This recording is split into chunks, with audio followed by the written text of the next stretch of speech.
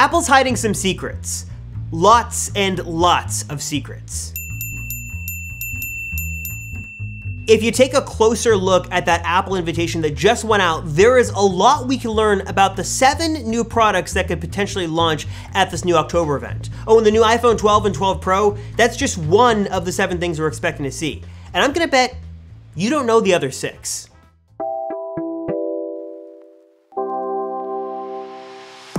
So first things first, let's get the obvious out of the way right now. High speed can mean a lot of things, including high speed, like the 5G connection that's supposed to be built into all the new iPhones, the LiDAR technology, the super blazing fast A14 Bionic. That's just kind of child's play at this point. We know that, that's simple. And if you want to know everything you need to know about the new iPhones from the 12 Pro to the iPhone 12 mini and literally everything in between, you want to check out our recap video up here and down below to learn about everything new coming to the iPhone 12 and iPhone 12 Pro series that we will see in less than a week at this point. But Apple's got some other secrets up their sleeves, and there's a whole lot of other things we're expecting to see at this new upcoming October event. So let's talk a little bit about number 2, that's AirTags. Now, the amount of coverage we have heard about these unreleased Apple products would make you think that they've been out for a while at this point. We have heard so much about AirTags. Apple themselves have even sort of leaked it already. And if you take a look at the event invitation, am I the only one that thinks the Apple logo in the center of the invitation looks very, very familiar, kind of like the AirTags concept we saw from John Prosser and concept creator just a few weeks ago? Coincidence?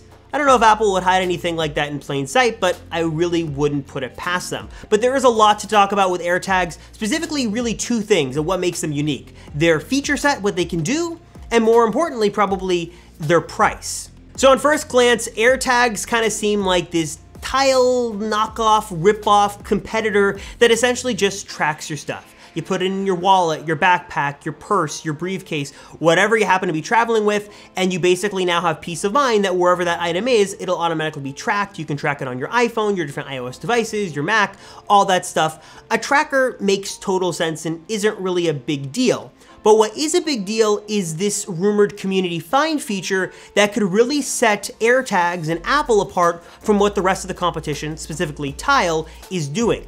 That's because the rumor is that this community find feature with AirTags would leverage the power of the entire Apple ecosystem.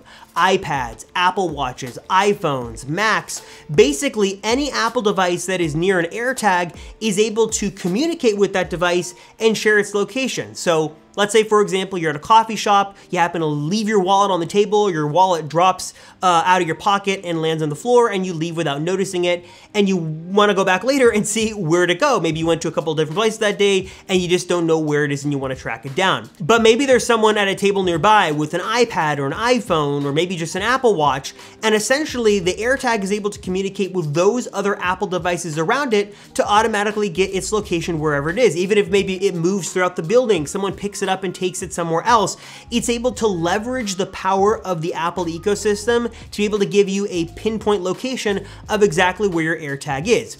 Tile does something similar with the Tile community and the community find feature, but in that case, you have to have the Tile app on your phone and be a Tile user, which is a large number of people, but not nearly as large as the number of people who own Apple products and iPhones and iPads, Macs. Hundreds of millions of these devices are all over the world. This is an incredible amount of devices you can leverage to make a really cool feature for AirTags and make them a must-have thing that you gotta have to track your stuff. Of course, the other big mystery here is price. Could AirTags be, very affordable, like 10 bucks a pop, maybe $20 a pop? Could there be this, kind of rumored bundle of maybe 3 for $50?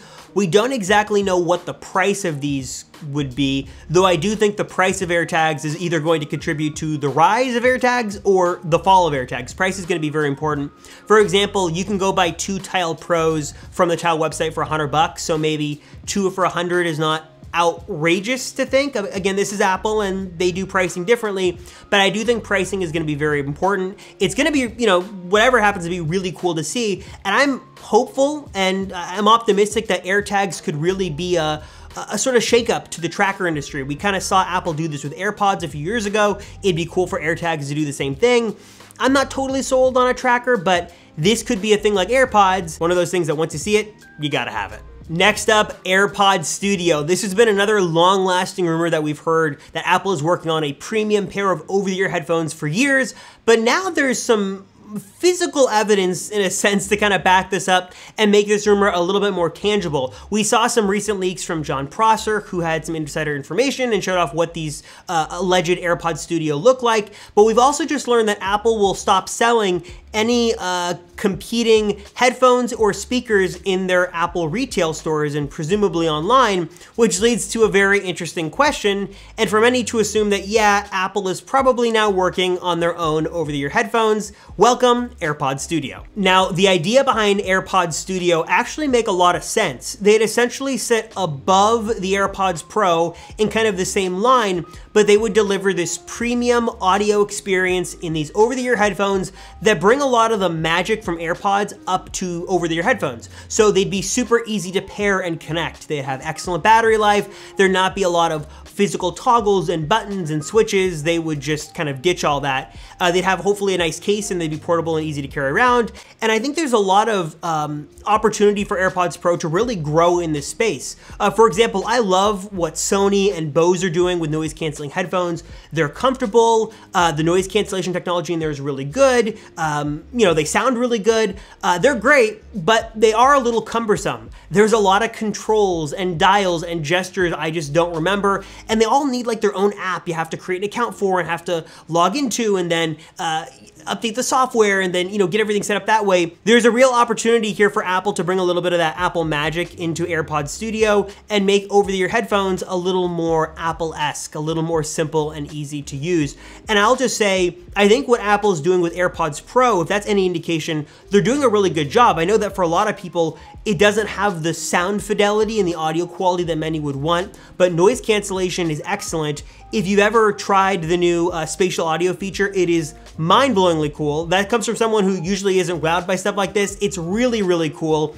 And it'd be really cool to see them take that technology, what they've learned from AirPods and AirPods Pro, even what they've learned from the HomePod and that audio science and audio technology, bring those to a super premium over-the-ear headphone. It seems like a match made in heaven, all this stuff coming together, and could be a super cool product that many people would really love. But like always, there are a couple of lingering questions that need answers. Will they come in multiple model versions? What will the price be? And most importantly for many, will it have a headphone jack? In terms of SKU, we've seen there's a rumored version of AirPods Studio that's an AirPods Studio Sport Edition.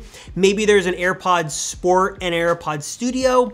Not exactly sure what the lineup could be. The rumored price tag for them is $350, so maybe there's a $300 model, a $350 model. Maybe it's like the Apple Watch, there's like more premium variants and less premium variants depending on maybe the finish and the padding and the design and stuff like that. We're not exactly sure. We know for sure there is one version. We don't know if there are multiple.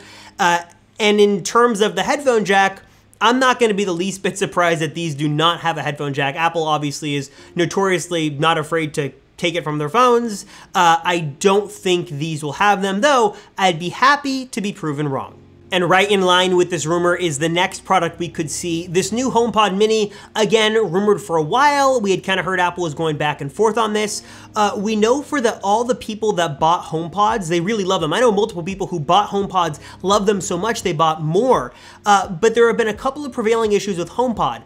Siri is a sticking point, and the price was a sticking point, and also some of the limitations that went with them. A lot of those issues have been kind of fixed over the years. Siri has gotten better. The HomePod has been less restrictive, now allowing for Spotify. They're on sale all the time, but the price premium you have to pay for them is still currently a bit too high for many people, and a lot of people would love to see that price come down. Enter the new HomePod Mini that's supposed to fix those issues. It would bring some of the best parts of HomePod down to a smaller, more affordable size. You could maybe put together a real kind of cool whole house audio system where you could have a HomePod Mini in one room, a HomePod Mini in the other, kind of what you can do with HomePod now, but the smaller they are, the cheaper they are, the more accessible they are, the more you could get, in theory, which would make them kind of cool. And they'd be able to sound really great, and they'd be able to offer a lot, and they'd be at a cheaper price. You do still have the Siri problem, which is slowly getting better, but it's getting there. Obviously, there's some smart home compatibility worries there. Obviously, Apple has HomeKit. More and more stuff is kind of working together, though a lot of stuff is still locked to Amazon's ecosystem and the Google Assistant ecosystem. Also, in some cases, Amazon and Google are quite literally giving these things away to people. They're so cheap. So I do think Apple needs to really compete on price with the HomePod Mini to make it successful. It'd be cool to see this. $100 would be a really great price for the HomePod Mini. I'd be super interested in checking it out. Again, a lot of people love the HomePod and the HomePod technology and what Apple has done. It's just too expensive. Hopefully that could make this price more attainable and make the HomePod Mini more accessible to much more people around the world. Next up, Apple TV, another product that has been in a little bit of a need for an update. We heard that Apple is working on an update, and this could be the event we finally see a new Apple TV. But now there's a twist to this story. So obviously the Apple TV, Apple continues to push their original programming. They make deals with other content providers. It makes sense for an Apple TV to come out with a bit of a faster processor. Many have long wanted a new redesigned remote, which is supposedly in the works and coming soon. All of that makes total sense.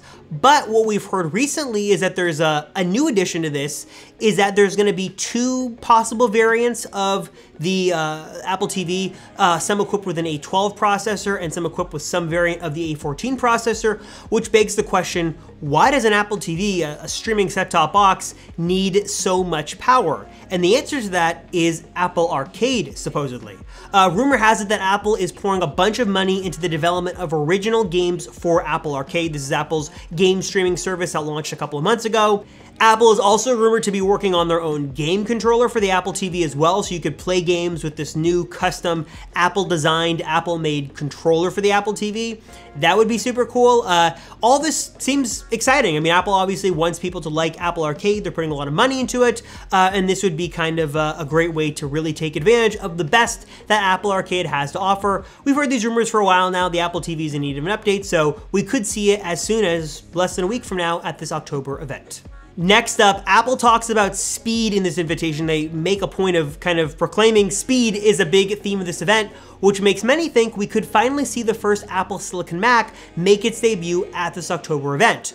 Don't know if it's a MacBook Pro or maybe a Mac Pro, probably not an iMac, but a lot of people think the MacBook, that original thin, fanless, kind of lower powered Mac, could make its return equipped with an Apple Silicon processor inside. This makes a lot of sense because the computer Apple wanted to make when they made the MacBook a few years ago, they really just couldn't do with those mobile Intel chips that they now could do with the A14 line, presumably with their own Apple Silicon. Fanless, super thin, very efficient, great battery life, even some good processing power in there as well. The MacBook makes so much sense to be the first Apple Silicon Mac we could see.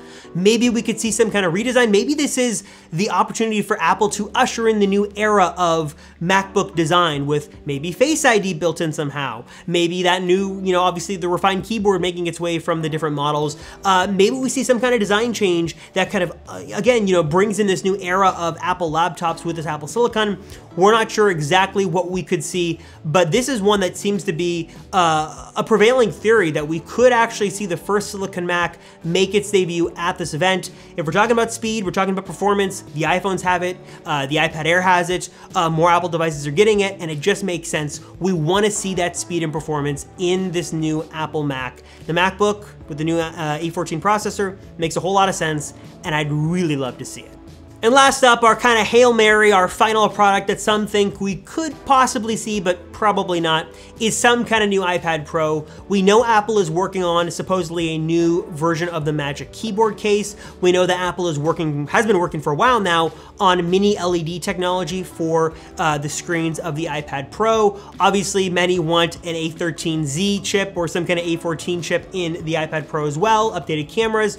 We're not exactly sure when we could see this. There's a chance, always a chance, we could see this at this October event, but I don't think it's very likely, though I'm not gonna give up all hope just yet. There is a chance, obviously, we could see this new iPad Pro, again, with a new chip, with a new display, some new refined features and specs inside. It could make its debut at this event, though for that one, I wouldn't hold my breath. So what do you guys think? Of those 7 items we could potentially see, what is the product you are most excited for? You really want a nice pair of AirPods Studio? Have you been waiting for AirTags forever? Or iPhone 12 Pro, just give me my iPhone 12 Pro. What do you guys think? Leave those in the comments down below. As always, thank you guys so much for watching. Be sure to subscribe to the Apple Circle also if you haven't already. We will have your full coverage of Apple Event Day and everything that they introduce there and beyond, so be sure to stay tuned for that. Thank you guys so much for watching. As always, I'm Robert Rosenfeld, and I will see ya in the next one.